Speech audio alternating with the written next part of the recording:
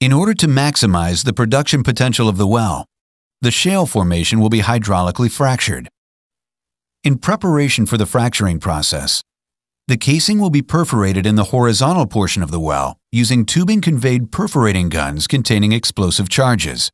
The perforated intervals are spaced approximately 50 to 80 feet apart and create a connection between the production casing and the shale formation.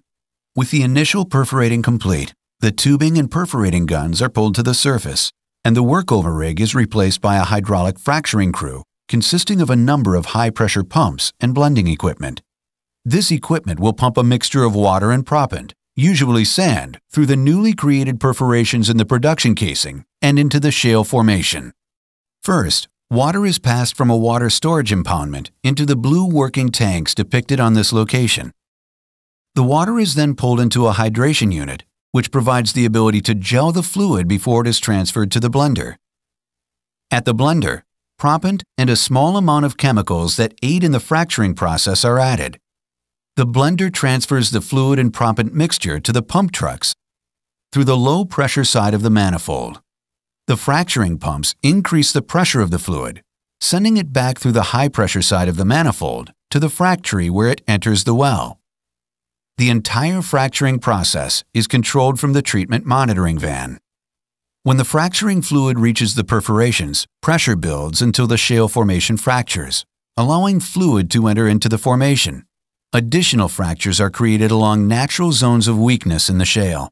These fractures are contained within the shale formation, well below the ground. After an initial stage of fluid called the pad is pumped to create a fracture area, proppant is added to the fluid and is distributed throughout the newly created fracture network. At the conclusion of the fracturing treatment, the proppant allows the fractures to remain open so that the natural gas can flow into the production casing and to the surface. This completes the first of several stages in the fracturing process. This process is repeated by lowering and pumping down an isolation plug and perforating guns into the well bore to complete the next stage of fracturing. This time, the tools are conveyed into the well by a wireline unit, which allows the fracturing process to proceed much faster and more efficiently. A lubricator is used to control the pressure of the well while the operation is taking place. On the bottom of the perforating gun, a composite bridge plug is placed to isolate the newly fractured zone. This ensures that the subsequent fracturing treatment is contained in the current zone. The perforating gun is again fired at roughly 50 to 80-foot intervals, creating a connection between the production casing and the shale formation.